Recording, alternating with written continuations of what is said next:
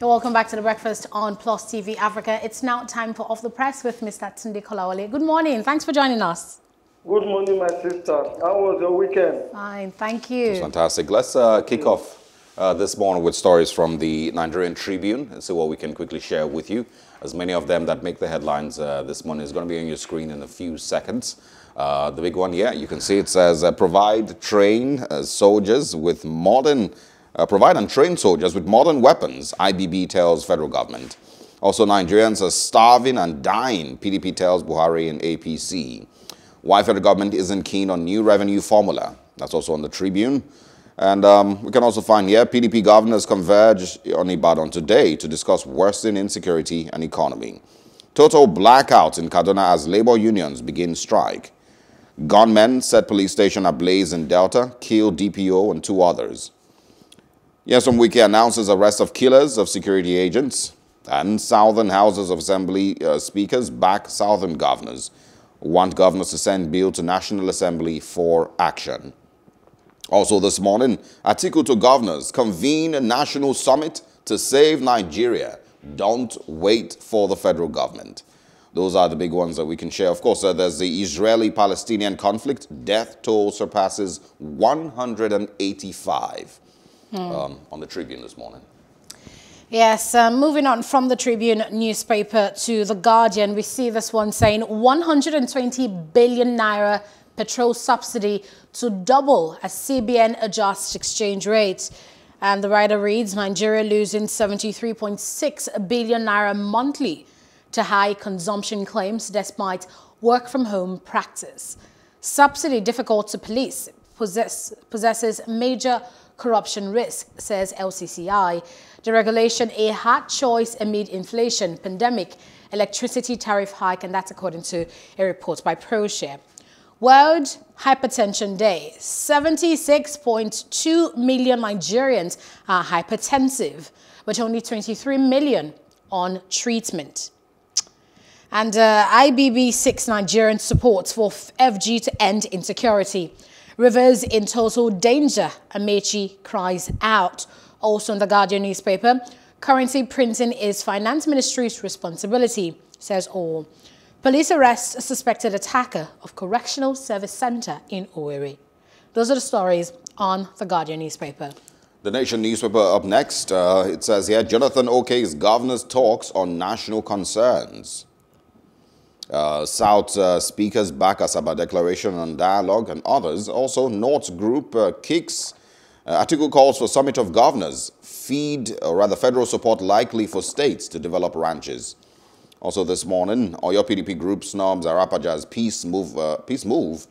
And also, let's back troops to end insecurity. IBB pleads. CBN plans rice pyramid for Ekiti. We can also find on the Nation this morning, NLC forces cut off power supply, showdown in Kaduna, and also bank customers file 11.7 billion naira fraud complaints. Buhari in France for finance summit, and PDP governors converge on Ibadan. 1 or 2 others, 3 policemen killed in gunman attack on station. And I think that's all we will be sharing on the Nation this morning. On the Punch newspaper, Asaba resolutions. Southern governors to meet Buhari after France trip. Aisha Yusufu carpets governors' critics, says nobody has monopoly of intolerance. We stand by governor's ban, Enugu, Akwa Ibom. Killer herders don't move with cows, and that's according to MBF. Mieti Allah 6 ranching models begs Southern governors. CNG slams resolutions. Above the headlines on the Punch newspaper, $1.24 billion spent on food imports despite Forex ban. Petrol imports rose by 100 million litres in January. That's according to the NNPC. Envoy postings, union alleges fraud as foreign ministry requests 8 billion naira. APC plans 70-member committee for national convention. Seems we'll be having that national convention after all. There's a picture here that we're seeing on the front page of the Punch newspaper, and it shows people carrying someone on a stretcher and many other people as well. And what the caption reads is, to die 100 injured as Jerusalem Synagogue grandstand seating collapse. Copter food dropping. ACF accuses FG of conspiracy for shunning probe. National Assembly resumes. Division greets minority move against Buhari. Gumi meets Afaka 37, insists on negotiation with bandits. Robbers loot Ogun warehouse, kill guard, attack policeman. LG pose, members protest as Ogun APC adopts consensus. Others. And lastly, on the Punch newspaper, Jonathan Fort's Southern and Northern governors separate meetings. Those are the stories we're taking a look at this morning. Thanks again for joining us, Mr. Kolawole. Thanks for having me. It's almost a week after Southern governors met in Asaba, but there's still lots of buzz, about these conversations, especially with the response of Miyetti Allah Cattle Breeders Association. The National Secretary has been speaking. Former President Goodluck Ebele Jonathan has been speaking as well. Aisha Yusufu and Southern governors here on the Punch newspaper are built to meet the president after his trip to France. So what do you think about this resolution by the Southern governors and all the buzz it's generating? Well, thank God the governors have finally had the courage to meet. The Southern governors finally had the courage to meet in Asaba. It is something that should have happened a long time ago. Unfortunately, because most of them have never developed the balls to be able to stand toe to toe, eye to eye with their northern counterparts. They have evaded this meeting for a long time ago. But thank God it has finally come. It is better late than being delayed. Any reasonable Nigerian who is a keen observer of what has happened in the last 20 years or thereabout with regards to security in Nigeria, we definitely want to support the meeting of the governors and the resolutions that they have come out with. I also lend my voice to that. I support it. I think it's one of the pathways to providing or making us get security in this country. Anybody, any group, whoever has ideas to contribute that is going to lead to the stability of this country, that is going to give us peace and security so that our people can go about their normal lives as they used to do before before this democratic dispensation, is a welcome development. But unfortunately, I have read the resolution. The most germane, the most important that the governors should have put on the agenda of that they are meeting, of their demands, they have not done it. And what are these germane issues? One of it is the secularity of the Nigerian state. Nigeria, when you look at our constitution, is supposed to be a secular state. But a section of the country, especially the far north, the northeast, the northwest, and then the state bordering Niger and Chad, Zamfara and Jigawa and all of that, especially all those who have adopted the Sharia system of law, have not subscribed to the secularity of the Nigerian state. They are practicing Sharia, they are arresting, trying people, and convicting them and sentencing them to death for blasphemy, for adultery, and all manners of things. They still have in their Sharia statute books and the law that allows criminals, or especially thieves, for the hands of thieves to be amputated. Those are still in the statute books of some of these states that I've mentioned. We cannot have a peaceful Nigeria until the northern Nigerian elites are subscribed to the secularity of the Nigerian state. It is at the bottom of the crisis that we are in today. If every section of the country succumb to the secularity of the Nigerian state, we will all be speaking with one voice. We will all be fighting on the same line. We will all be confronting the Boko Haram insurgency and the other Islamic fundamentalists with a single mind, with a determined purpose, and would have been able to defeat that jihadist movement a long time ago.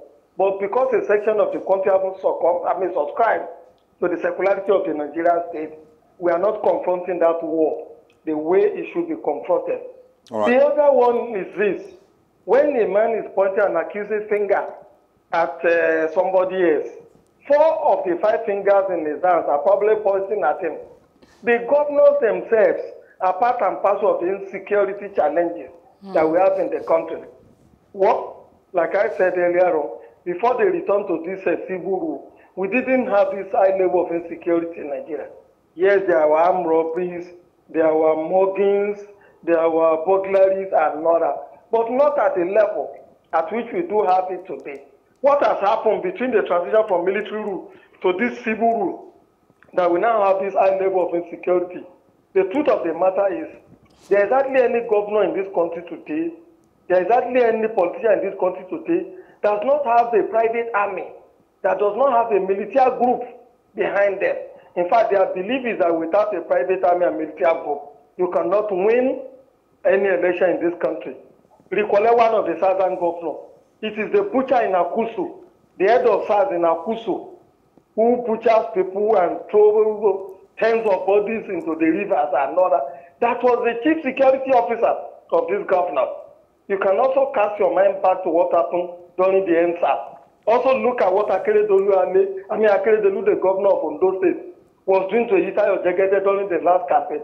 Look at what happened during the last PDP Congress in Osun State and all that. Also look at what is happening in the PDP Congress in Kaduna today. So the governors are also at the bottom of the insecurity that we have. All right, so Mr. Kolawole. Yeah.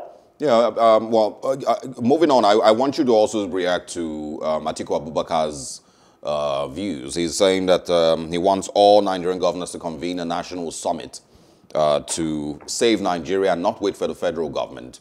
According to him, when you can't clap with one hand, or when you clap with one hand, it doesn't have that much effect. But if you have 2 hands clapping, then of course you would make a louder noise. So do you agree with his views? And should all Nigerian governors, not just northern or southern governors now, should all Nigerian governors convene by themselves and have a resolution?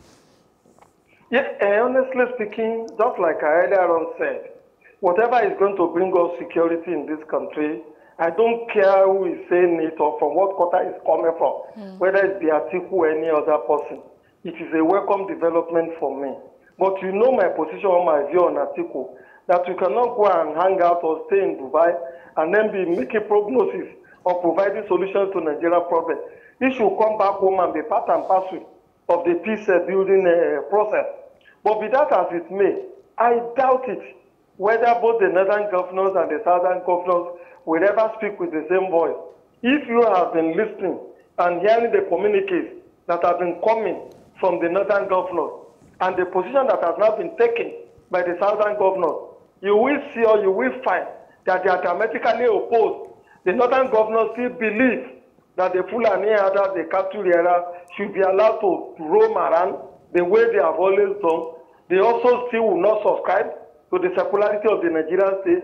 They also have this mentality that the northern people are superior to the southern people and that they are probably born to rule Nigeria and that the Nigerian nation is their patrimony, which they can do whatever they wish with and all that. So if a group of people have that kind of a mindset and the southern governor also have this slave mentality, it will be difficult for them to have a middle ground, for them to be able to arrive at a consensus that is going to move the Nigerian forward. But be that as it may, don't let us discontinue what Atiku has suggested.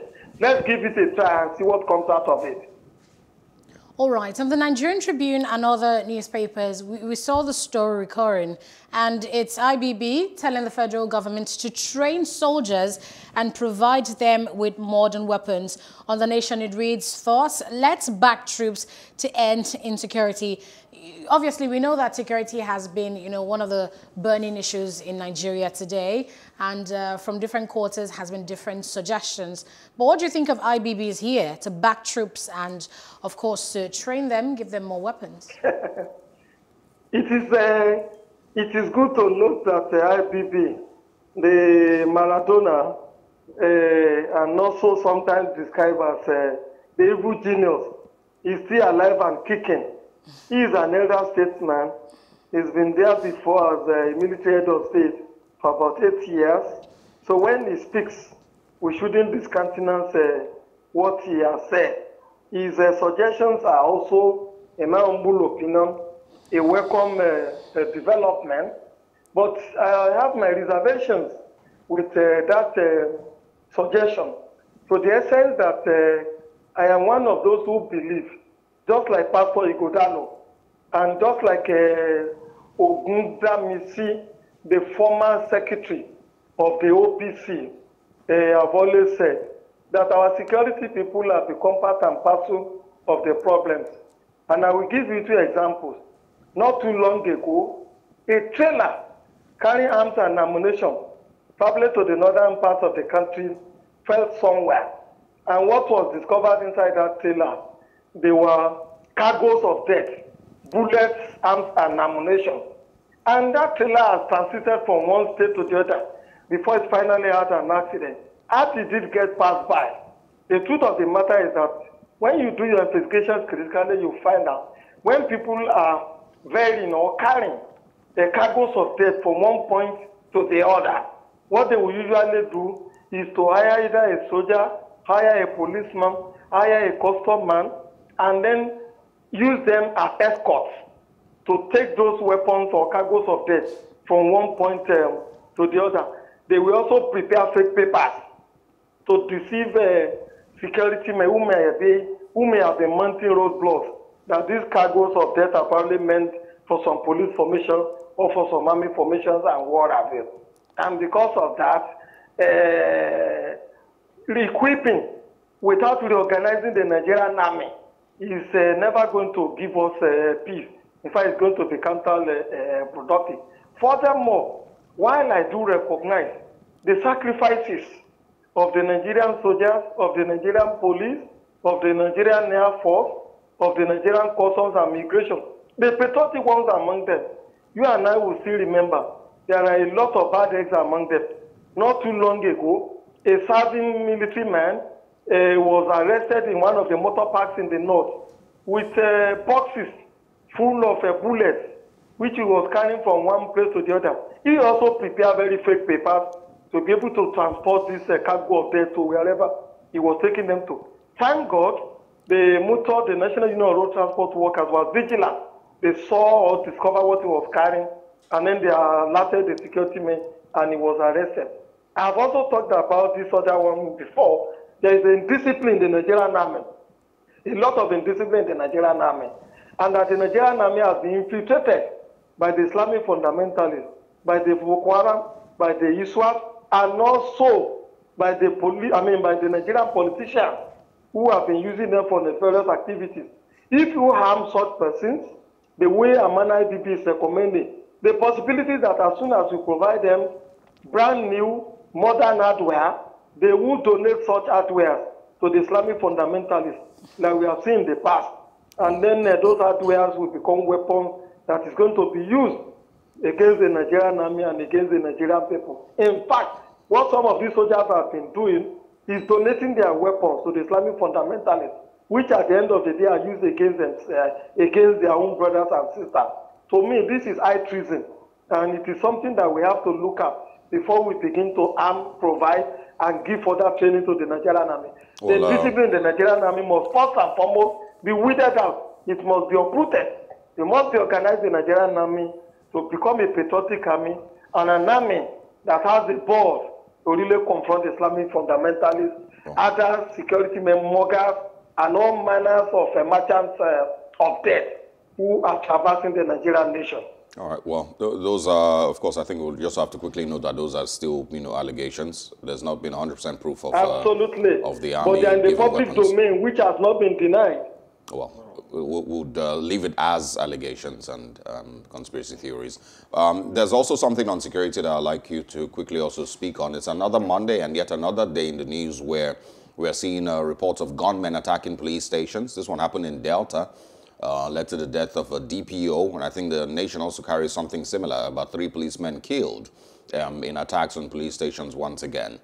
Your reaction to that, and what do you think is going on in southern Nigeria with attacks on police offices, and of course the INEC offices also being burnt? Honestly speaking, when a policeman is killed, when a soldier is killed, when a custom man is killed, when a civil defense man is killed, I feel for them. They are human beings who are entitled to their lives. They are human beings who have wives, who have children, who have relations, and other dependents, whose survival will be at jeopardy when they are killed in the manner in which they are being killed. And so it is very, very unfortunate. Sometimes too, innocent people like suspects in those police stations, other people may have come to those police stations to transact some businesses and all that, are also sometimes casualties of some of these attacks. And to that extent, it should be something that we should all not encourage. It is something that we should condemn. But then, we must look at the root of all these attacks in the Southeast. It would appear to me that certain organizations, that certain people, that certain forces are trying to weaken the coercive apparatus of the state. And you and I do know that the police is one or the first and foremost coercive apparatus of the state. So that they want to weaken it, they want to debilitate it, they want to cripple it before maybe embarking on something that is bigger than what we are saying with regards to the police stations now. It is for us as a nation to identify these people and know what their grievances are and negotiate with them. If we have been paying ransoms to bandits and kidnappers, if we have been paying ransom to Boko Harams and giving them amnesty, there is nothing wrong whatsoever. If we are able to identify those who are attacking police stations in the South and the Southeast, and we bring them to the negotiation table, and then find an amicable solution to this. Anywhere you have had a war, whether civil or external, at the end of the day, you all will still have to sit at a round table to find solutions to some of these problems. I sympathize with the people of the Southeast. I sympathize with the Nigerian police. I sympathize with all those who are the receiving end of this mayhem that is taking place in the Southeast. But be that as it may, let's get to the root of it and find solutions to it that will be peaceful, amicable, and that will be pleasing to both sides of the divide. Certain forces are aggrieved, and it is for us to look at, find out what their grievances are, and address those grievances. All right. So when we look at the newspapers this morning, many of the stories that we see, you know, away from the issue of security is politics, really. And we know that here on The Nation is talking about the Oyo PDP group snubbing the Arakpaja's peace move, and the party chief saying he'll push on. Also, we know there's the conference that almost held in Oyo State over the weekend with Sunday Igboho there, and all the other issues that occurred with that. And we know also that from what we've seen, there's been a move for the Oduwa People's Congress, you know, in Nigeria. What are your thoughts regarding that, all these political issues ahead of the election in Nigeria, with several states clamoring for self-independence?